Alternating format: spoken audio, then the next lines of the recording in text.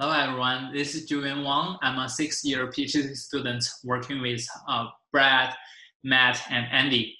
I know 2020 has been a very difficult year for everyone, and it is particularly so for me.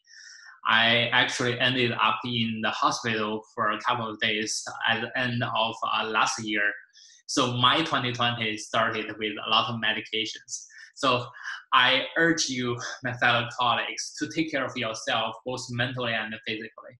It is the #1 priority for you and for your family. Anyway, academically, I continue pursuing my interest in ancient carbon cycle perturbations during those transitional events in Earth's history. I apply stable calcium and strontium isotopes in carbonate system to gain insight on the change of ocean chemistry, especially seawater carbonate system, during and after the CO2 emissions. With the support and guidance from my advisors, Brad and Andy, I was able to publish 6 research articles and 1 book chapter in the past year.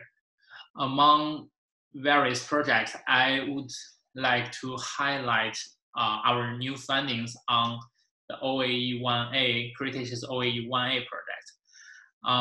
We measured the stable calcium and strontium isotopes of carbonate sediments from an LDP core drilled in mid-Pacific Ocean, and discovered a very good correlation between them, yielding a kinetic slope.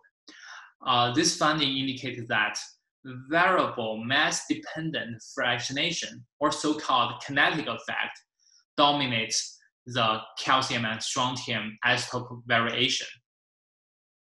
The calcifiering organisms likely experienced environmental stresses during that time and reduced their precipitation rate because of the emplacement of Ampang Java plateau.